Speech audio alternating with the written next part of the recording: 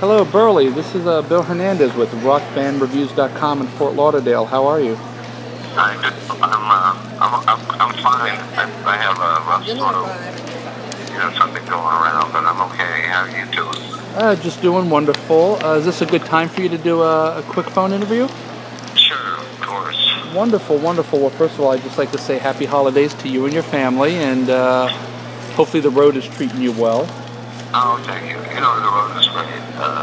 Sometimes I'm not so good for myself, but the road is great.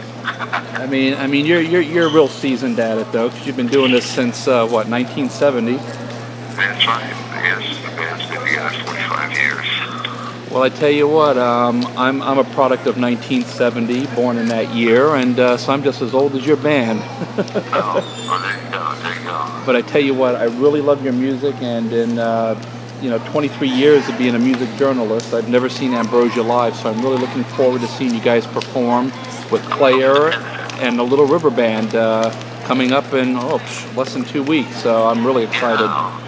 Yeah, I think that's going to be a great show. I'm looking forward to it. Most definitely. I wanted to ask you, at what point in your life did you know that you wanted to do this for a living? That's an interesting question because I started in a way, but when I was very young, I was at a bazaar in Turkey because I was an army brat out of Turkey, and I saw the kind of commotion going on, and then the hand hammering of the copper plates they were making, the workers were making it.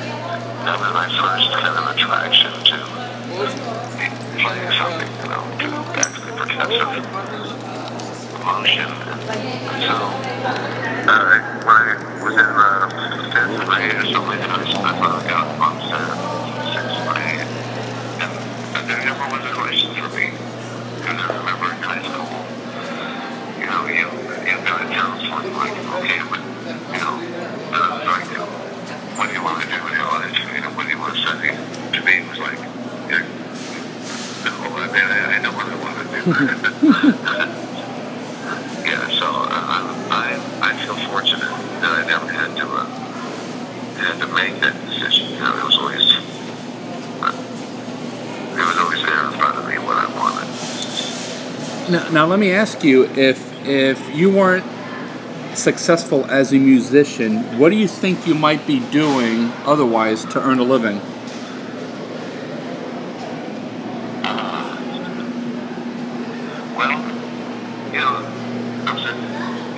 Thank you for saying I'm successful as a musician. I know a lot of things like engineering and producing. So like you will always be something within the arts. And that's what I was trying to do. But also, my daughter is a very skinny and she's a sophomore in college, and she's attracted to helping things like gaining intervention and stuff like that, and I find that very attractive. Nice, and, nice. Yeah. Now, growing up, who were some of the bands that you were listening to that may have helped shape your musical style? Well, we listened to, especially the group Ambrosia. Between the four of us, we shared so much, so many influences, like Chris Burleigh, the keyboard player, Randy, knowledge, and I brought the whole jazz background to the band, and everybody wanted something so even. But I had my favorites, of course, Mitch Mitchell, Digit Baker, but I also had the jazz drummers, Elvin Jones, Joe Jones, Mark Blakey, and all those guys. So that was pretty wide. That was the instant, I like the Canadian drummers, Tupadu, and the Indian drummers, all the rockers. So yeah, a lot of influences. Mm-hmm. Now, your voice is also your instrument. Do you do anything special to maintain your vocals? Well, that's how I have it. My wife is Netflix and Ambrosia is a huge influence on me locally, but she's such a great singer, and she is kind of sweet on my kids about taking care of my voice. So I just depends on that. Yeah. Now, where does the name for the band Ambrosia come from? How did that come about?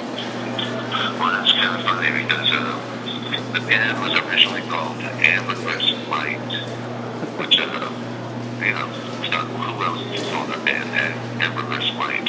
Yeah. But believe it or not, the band got signed in the 70s with that name, Ambrosia Light. So Joe looked at the dictionary, and the next word was Ambrosia. Oh. And Ambrosia was the nectar of the Greek gods. Get to be immortal. They drink this nectar, and they retain immortality. So we started from course. That's us. Absolutely. Now I want to ask you now. So what's next for you and Ambrosia down the road in the future? Anything new coming up? Yeah, we are really excited that we're doing a new record. Nice. So a lot of efforts going into making an impact this year, this coming year, and hopefully by summer we'll have a brand new record. Wonderful. Well, we'll keep in touch, and when that's ready to come out, we'll get it out to the world for you. Thank you. That'd be great. Wonderful. I want to thank you so much for your time and consideration in doing this quick interview, and we certainly look forward to seeing you guys. And we know the Little River Band because they're pretty local, and I've known Wayne Nelson for a few years. So we'll probably be back there, and hopefully I can run in to you and say hello. That'd be wonderful. Yeah, thank you, Bill. Wonderful. I thank you again. Happy holidays, safe travels, and we'll see you in a couple. Okay. Thanks, Burleigh. Bye, buddy. Bye.